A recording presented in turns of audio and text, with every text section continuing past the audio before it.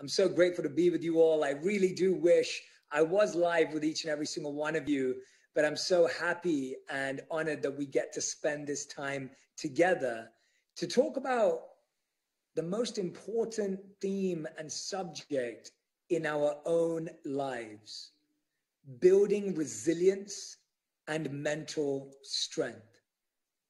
Now, if you were in front of me right now as an audience, I'd say to you, how many of us know we need to build resilience and mental strength? And I'm pretty sure all of us would put our hands up right now. Nod away, put your hands up, say yes in the comment section if you feel you want to build your resilience and your mental strength.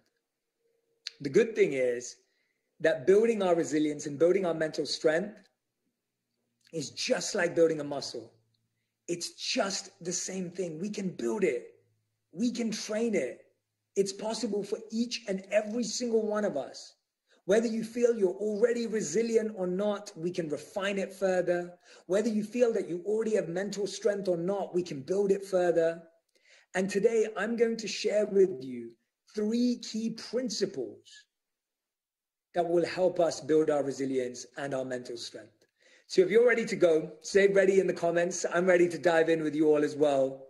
And I want to start with sharing something that underpins all of the 3 reflections I'm going to share with you today. Now, this equation that I'm about to share with you was told to me by one of the guests on my podcast around 2 years ago. Now, if you listen to my podcast on purpose, then you can guess which guest you think said this equation. And if you don't, then you can guess anyway. So the equation goes something like this: pain plus reflection equals progress. Let me say that again. Pain plus reflection equals progress. Write it down. Take note of that.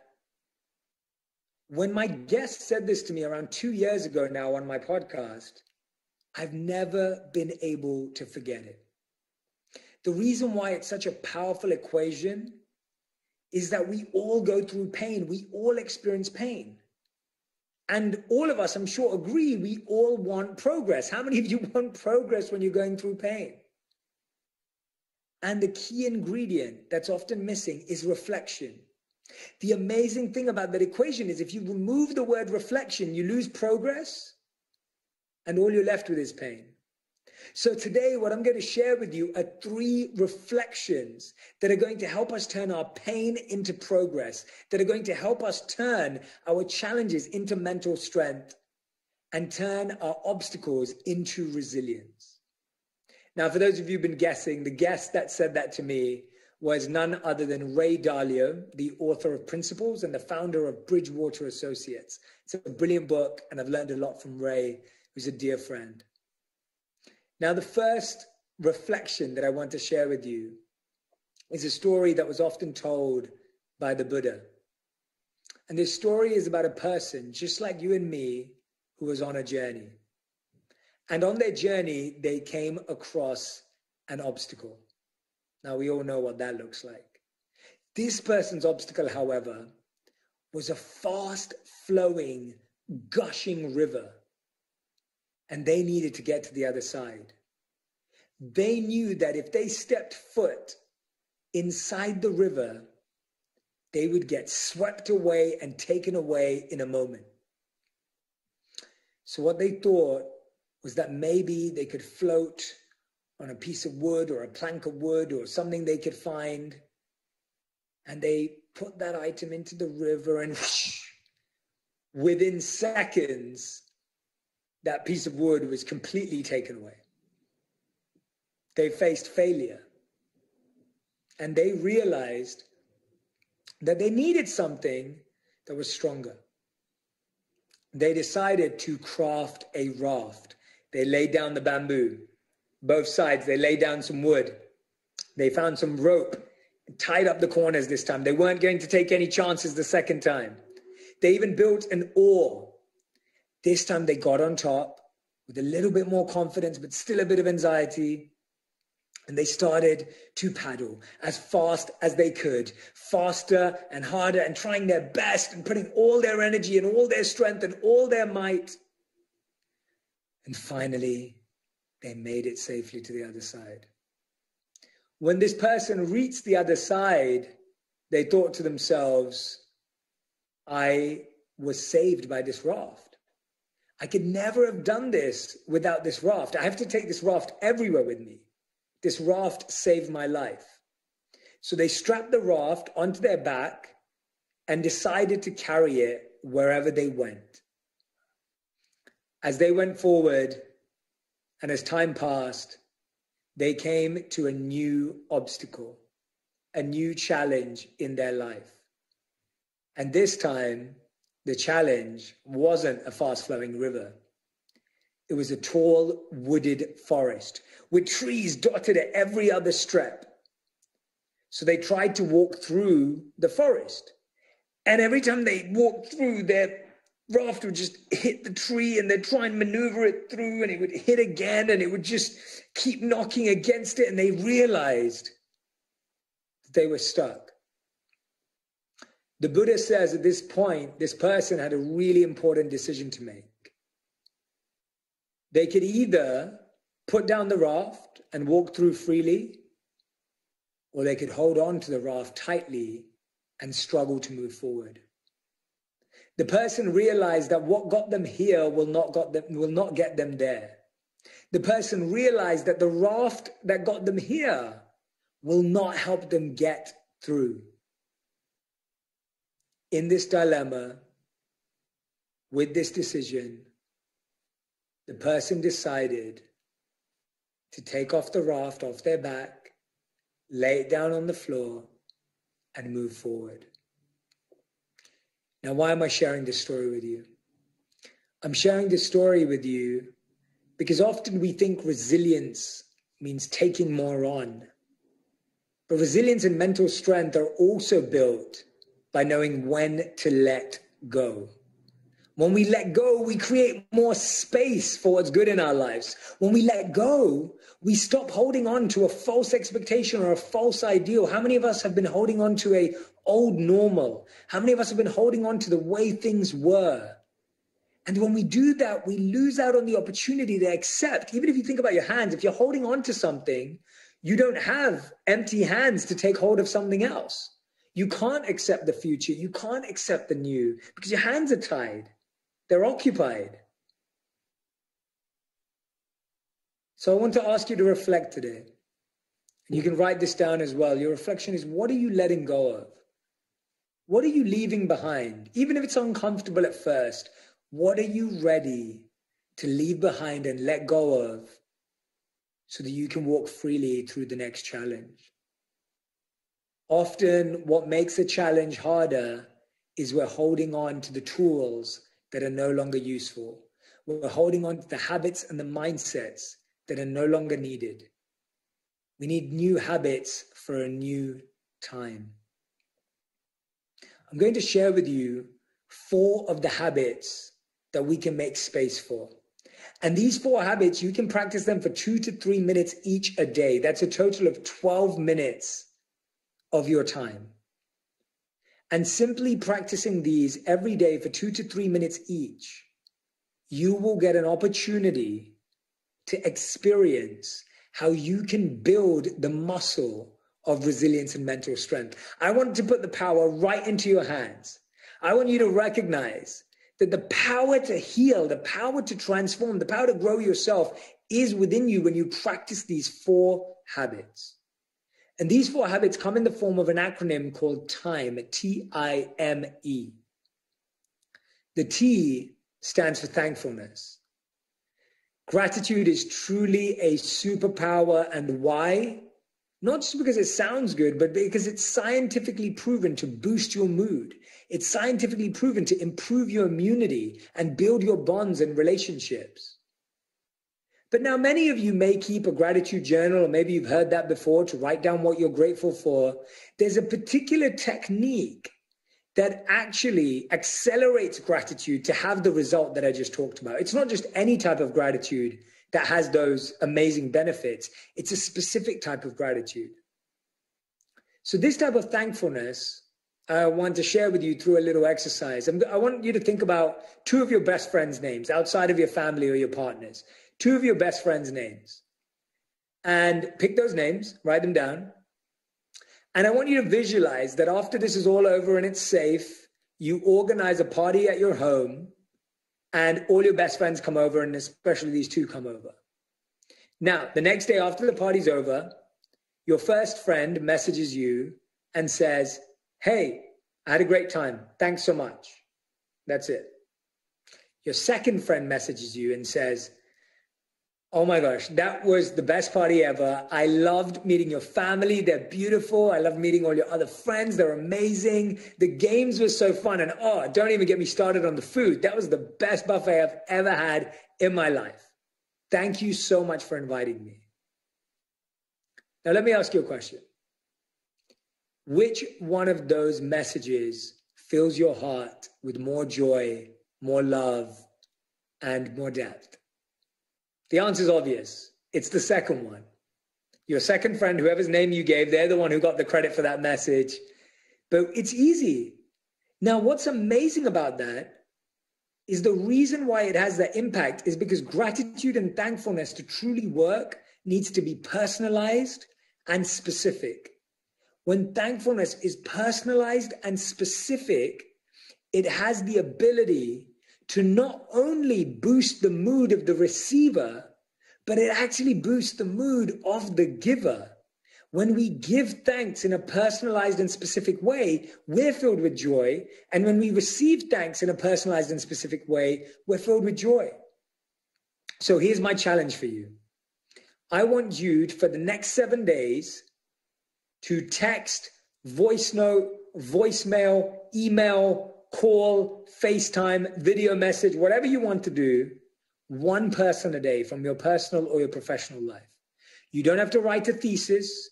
You don't have to make it rhyme. You can literally just send them what you're thinking, a short paragraph, 2 to 3 minutes. Send one of those messages every day for the next 7 days and watch how your life changes. Try it out. Experiment with it. The second habit that we make time for is and it stands for inspiration. We wake up every day and we brush our teeth because our teeth feel unclean. We wake up and we eat some breakfast because we feel hungry. When we don't feel inspired, we need to eat inspiration. We need to consume inspiration. We need to make space to feel inspired. Passion, inspiration, motivation. These are habits. They're habits. They have to be practiced every single day. Just as you don't say, oh, I ate enough food yesterday, I don't need to eat tomorrow. No. Despite how much you ate yesterday and today, you know you need to eat tomorrow. So no matter how many motivational videos you watched yesterday or how many inspirational books you read last month, we need to keep that practice. So every day, when you wake up in the morning, ask yourself, what's the first thing that you see? I want you to change the first thing that you see to being a quote that you love. It may be to turn on a song that inspires you. It may be to look at a picture of your family or a work of art as the first image you see in the morning, the first thing that you see in the day. For me, making it a quote that I love is such a special thing. In the past, I've listened to a podcast or I've listened to my favorite speeches as well. And so inspiration can also come through hearing. I remember at one point in my life, I listened to Steve Jobs' Stanford commencement speech every single day for 9 months. And not only did I know all the words off by heart, but it really penetrated my heart as well. And I recently had the opportunity to interview Matthew McConaughey on my podcast.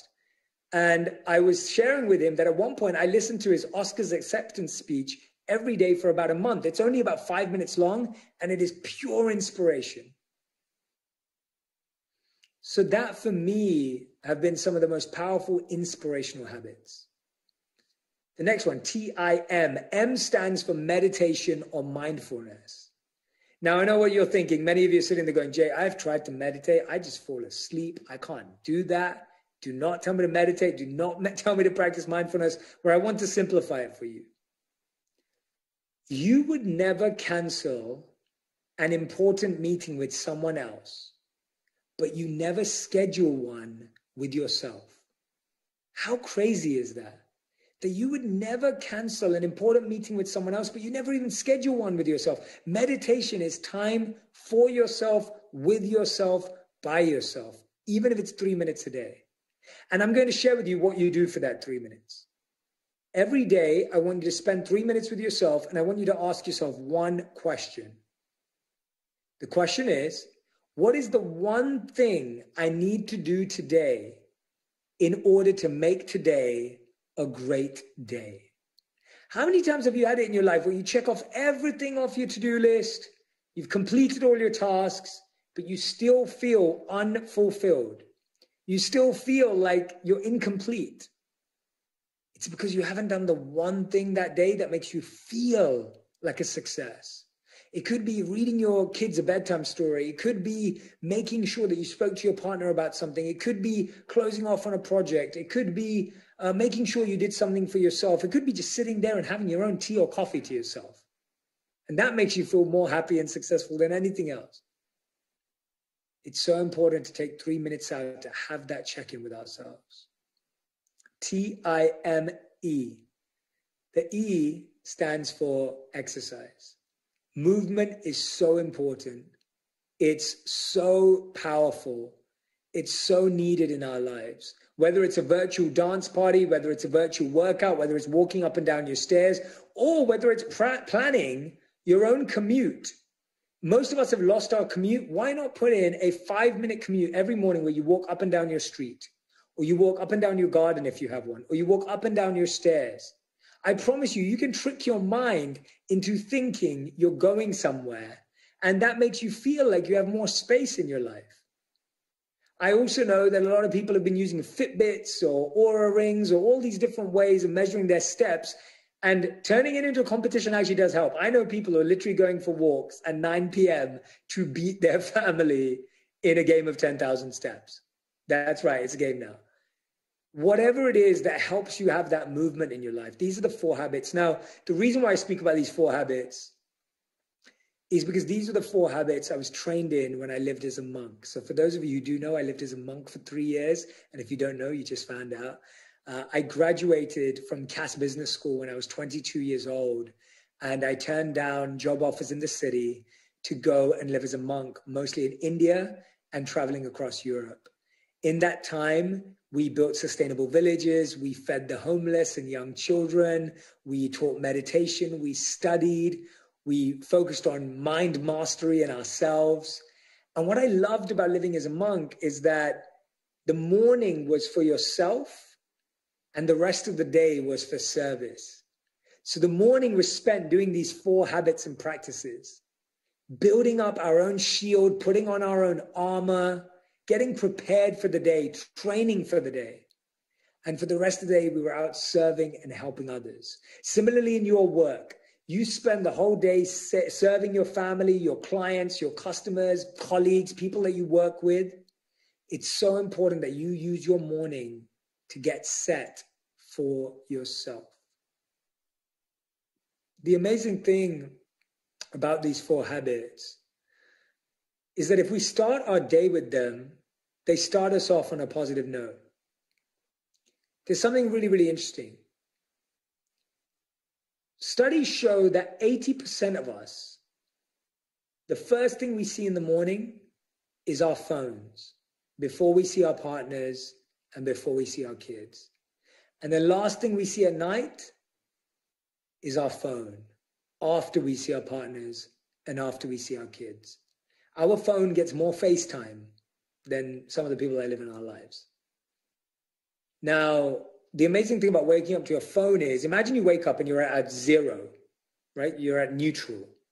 When you wake up to your phone, you're waking up to news, notifications, negativity, and noise. I don't need to tell you that. You already know it. So you start your day on a -4, and you spend the rest of your day trying to get back up to 0 if you're lucky, probably at a -1. But if you start your day with thankfulness, inspiration, meditation, exercise, you start your day at a +4. Now, even if the day is tough, and we know our days can get tough, you end up at a +1.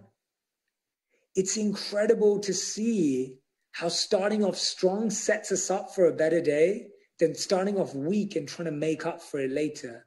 It gets harder and harder as the day goes on. Just like traffic gets worse, the traffic in our mind gets worse to really center ourselves and feel focused. So I want us to remember those 4 habits as the first principle and reflection on developing mental strength and resilience. I hope you're with me. I hope that makes sense. I hope that connected. I hope I've given you some new ideas and new ways of rethinking some of these old habits. And I hope you've really reflected on what you can let go of. I now want to move to reflection number 2 and principle number 2. This is about how you build mental resilience and strength in your workday, but also how you build it with your colleagues and how you plan and create a vision for success. We've talked about what we need to let go of. Now, how do we need to reorganize and edit our lives so that we can actually achieve our goals, so that we can actually achieve our targets, so that we can actually achieve our dreams? Because I know all of you sitting there have targets, have goals, have dreams. I know all of you have the ability and the potential inside of you, but sometimes we need to edit a few things to make sure that we actually get there. I read a study a few years ago that absolutely changed the way I work. The study said that you can't be logical and creative at the same time. What that means is, if I'm in a brainstorm meeting, I can't suddenly go to a numbers meeting and perform. I can't move from a data meeting to an innovation meeting and perform. I can't move from an innovation meeting to a statistics meeting and perform. You can, and you might be able to get away with it for a few years, but you're literally stretching and potentially snapping your mind's ability to actually do that. We function better when we time block logical time and creative time.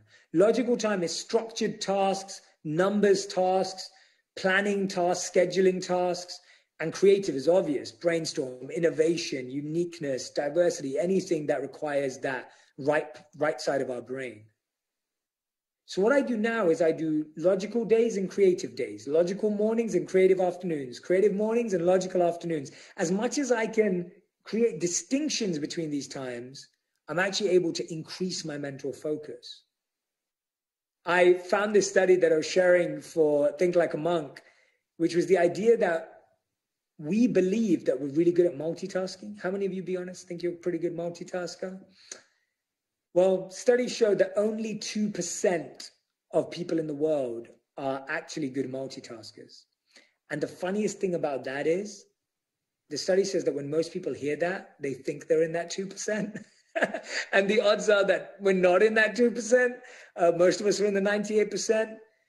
We're recommended to do single tasking, putting our mind and energy into one thing at a time. Imagine right now, I was talking to you, but I was also emailing and I was also on my phone. A, this would be the worst speech of all time, but B, also you'd feel that energy and I'd also be distracted. Single tasking, or monotasking as it's often known, is a great skill to apply that logical and creative mindset towards achieving your dreams. If you want to get to your dreams, you have to go all in. You have to go all in focused and immersed in that space. You can't be distracted and disturbed. And planning your schedule in such a way allows you to reach optimal performance. Another thing that's really huge about going all in is this amazing thought by Albert Einstein.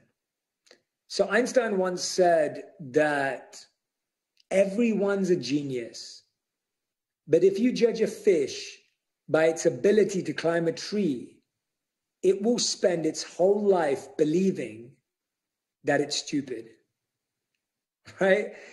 Think about that. We are birds trying to swim. We are fish trying to climb trees. We are whatever animal you want to pick trying to do the wrong thing. If you saw a bird, you'd be like, but you can fly. Like, why are you trying to swim? And if you saw a fish trying to fly, you'd be like, but you're a fish, you can swim, why are you trying to do that? But we do that to ourselves all the time. We do that to ourselves all the time. We don't recognize our own strengths. We don't recognize our own abilities. Research shows when they looked at how the most healthiest, wealthiest, and wisest people spend their time.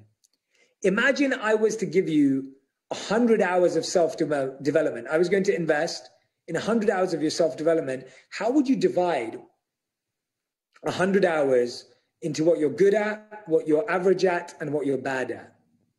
Would it be 95-5? Would it be 50, 25-25? Would it be 33, 33, 33? Would it be 20, 20, 60? How would you divide it? Think about that for a moment. Research shows that the healthiest, wealthiest, and wisest people, when they ask that question, it will be 100-0-0 or 80-10-10. We have to go all in on what we're naturally good at and gifted at and have strengths in, because when we do that, we can become exceptional at those things. It's phenomenal to see how exceptional you can become at something that you're already naturally gifted at and that you're passionate about. And there may be other things that you're interested and curious about, which you're not good at yet, but you're willing to put in the work. You're willing to develop an expertise. Remember, don't confuse inexperience with weakness. We think just because we haven't done anything before, we're weak at it. We can build it and we can grow.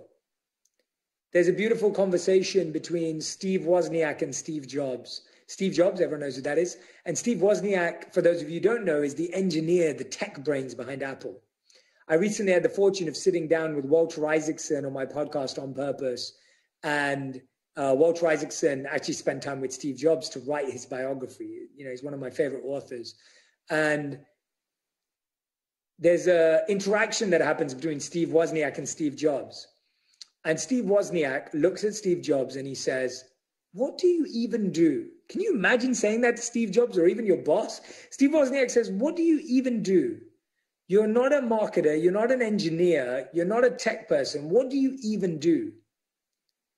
And Steve Jobs, in Steve Jobs' fashion, replies, "Musicians play their instruments.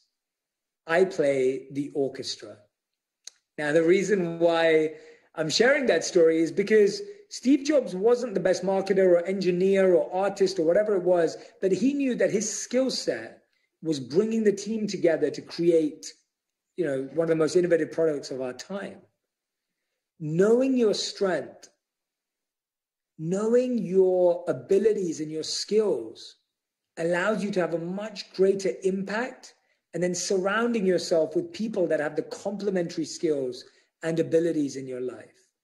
In the beginning, you may have to do it all, but the more and more you can in your career, in your industry, that you can go all in and really analyzing what are your skills?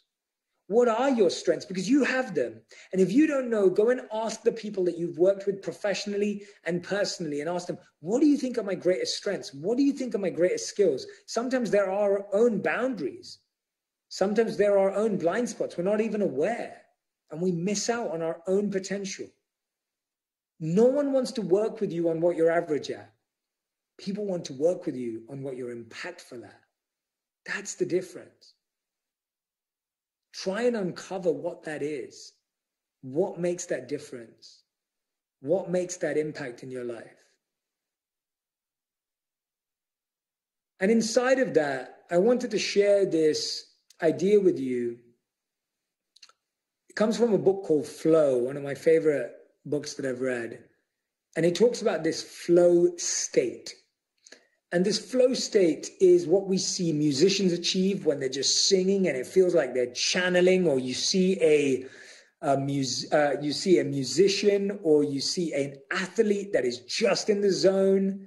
It's about being in the zone. It's about feeling like you've lost all sense of where you are and who you're with. You're just so fixated on your goal and what you're working on. And we all want to experience that in our careers and our lives. It's said that we all experience flow state when our challenge meets our skills. So when our skills and our challenges meet, that's where we feel flow state. When our challenge is above our skills, we feel frustrated, we feel disappointed, we feel annoyed. When our skills are above our challenge, we feel bored. We feel like we're wasting time, we feel lazy. So ask yourself, reflect right now, do you need to scale your challenge or do you need to scale your skills? To experience flow state, there's some lack of alignment there. There's some part of that that's not fitting right, that's not matching, that there isn't synergy on. Is it that your skills are too high and your challenge is too low? Or is it that your challenge is too high and your skills are too low? Most people are missing a skills gap. It's not that we don't have the potential. It's not that we don't have the skills. It's not that we don't have the ability inherently within us. It's because we've stopped investing in our own growth. We've stopped investing in our own power.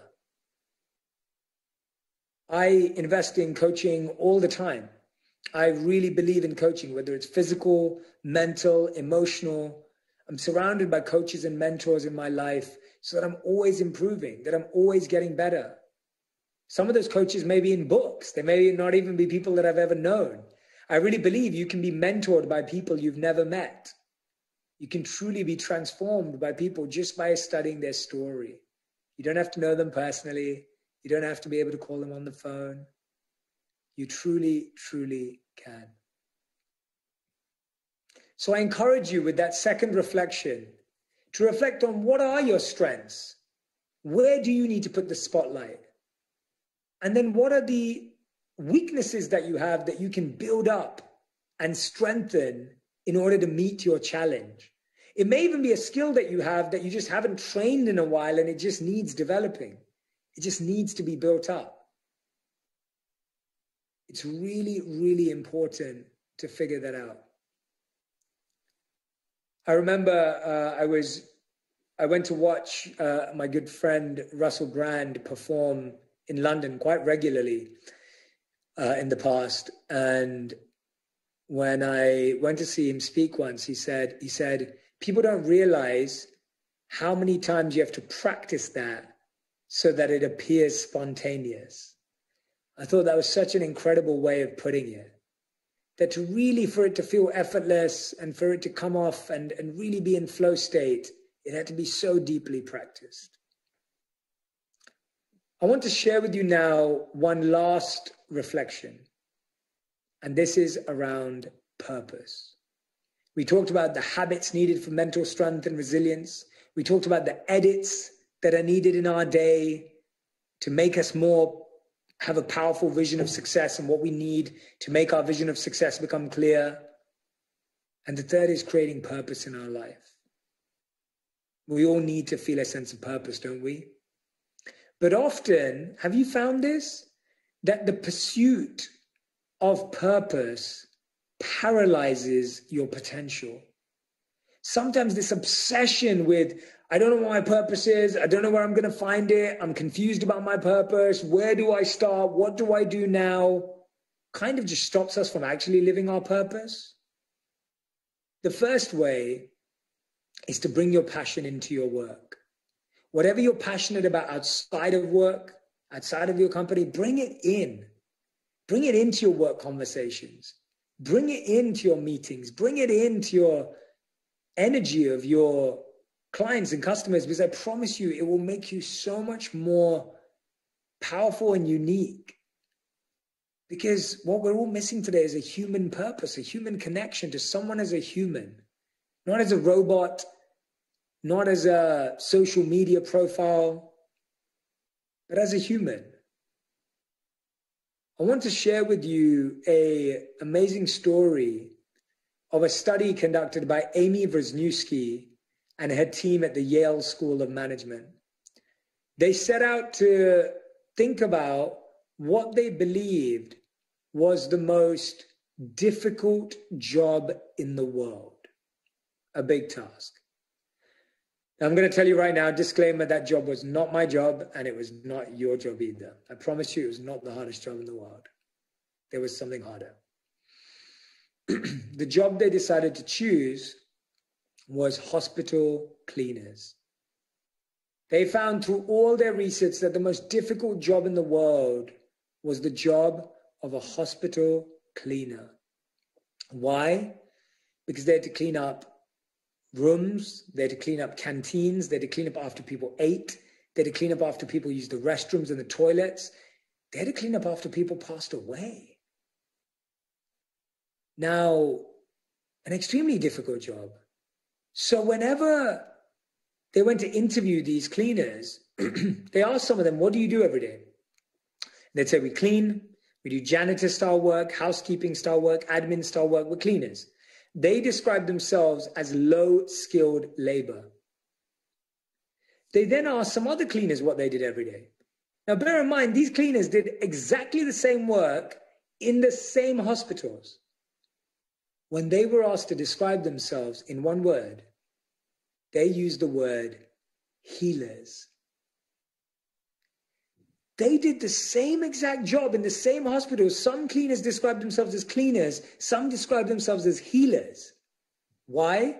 Because the ones that described themselves as healers saw them as part of the healing journey of the patient and the patient's family. They saw themselves as carers, as supporters, as people who are integral into the healing journey of the patient and the patient's family. They saw themselves as part of that.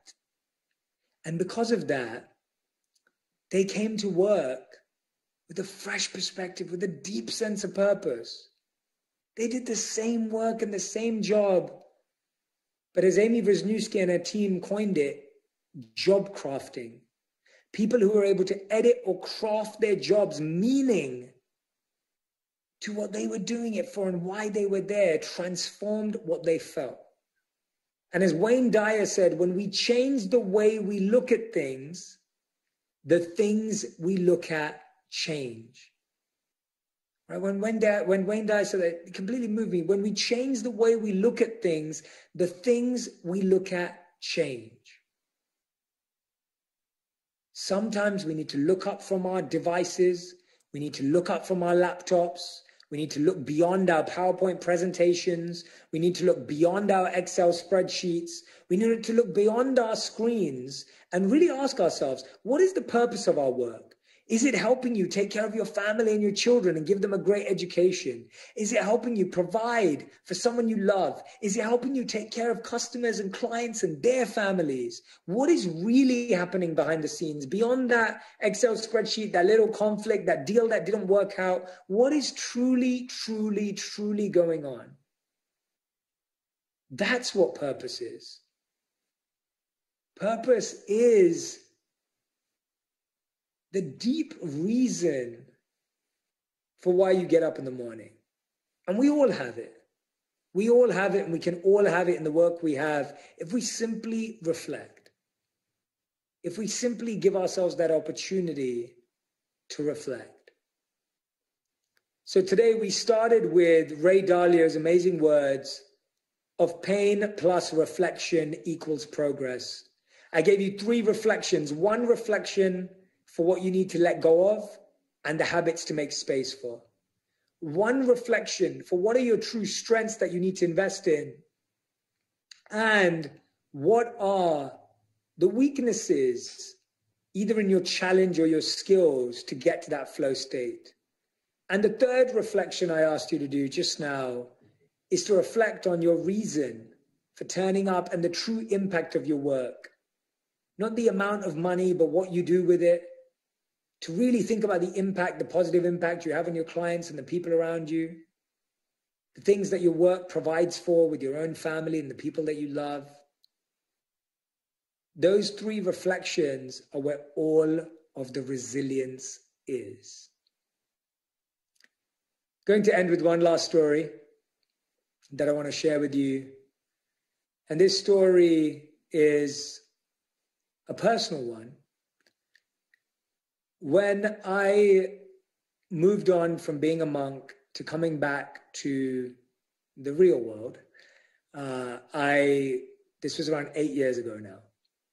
And I really didn't know what I was going to do.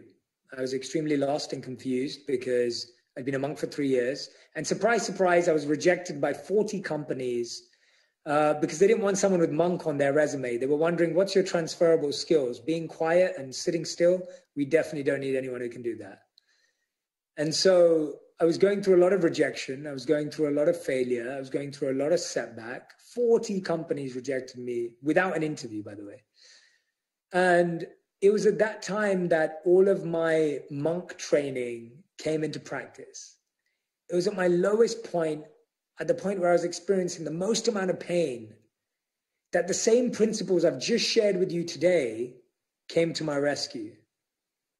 It was amazing for me to see that being a monk was like being at school, and the last 8 years have been the exam.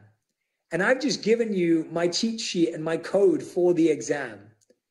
What I've shared with you today are just not ideas and concepts. They are tried and tested tools and principles that I've employed over the last 8 years to find my place in the world, to find my purpose, to build resilience, to get through the tough times, and to develop the habits and practices so that I can try to serve you all today and serve through all the work I do.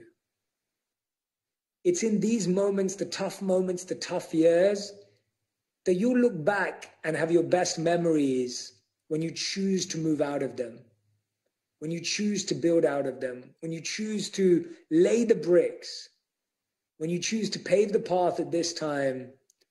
Those are the moments that will count, I promise you. Now, I've shared a lot of ideas with you today, and a lot of different tools and insights and takeaways, a lot of strategies and steps. And I have just one recommendation for you. Don't try and do it all at the same time. I want you to just pick one thing that resonated with you, and I want you to do it tomorrow, every day for 7 days, and watch how your life changes. Thank you so much for listening. I'm so grateful we got to spend this time together, and I'm so excited to head back to David and for you to hear about next steps. Thank you, everyone. Thank you so much for listening, and thank you for all the love on Instagram and social media. Just before I came live, I was browsing through my DMs, and I saw so many of you tagging this event. I appreciate each and every one of you. I'm going to be trying to share as many of them as I possibly can as well, so keep a lookout later on. Thank you so much. Wow, thank you, Jay. I mean, there's literally thousands